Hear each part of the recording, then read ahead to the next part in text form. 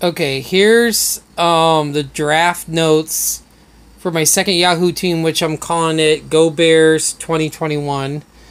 The draft notes listed for my team says Shane's team will be all in on the Ravens this season as the selections of Mark Andrews, Justin Tucker, and Baltimore's defense give them 3 Baltimore players, the most of any team in this Yahoo league.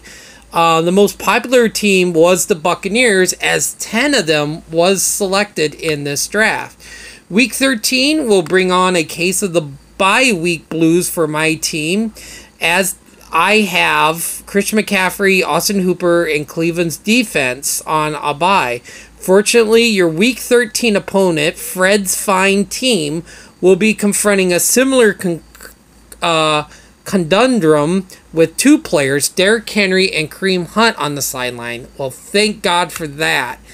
Going off projections, Shane's team won't face too many obstacles in the league this season, with a strength of schedule ranked as the easiest. But don't get complacent. For those managers who don't remain attentive, even the softest schedules can present plenty of roadblocks.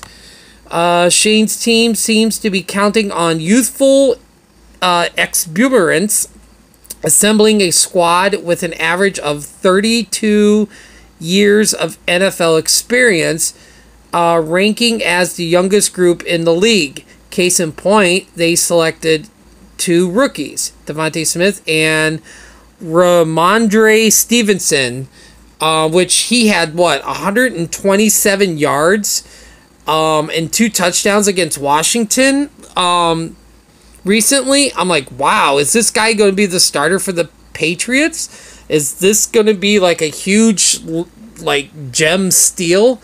The second highest total of first-year players in the league. In total, there were 10 rookies selected over the course of this Yahoo draft.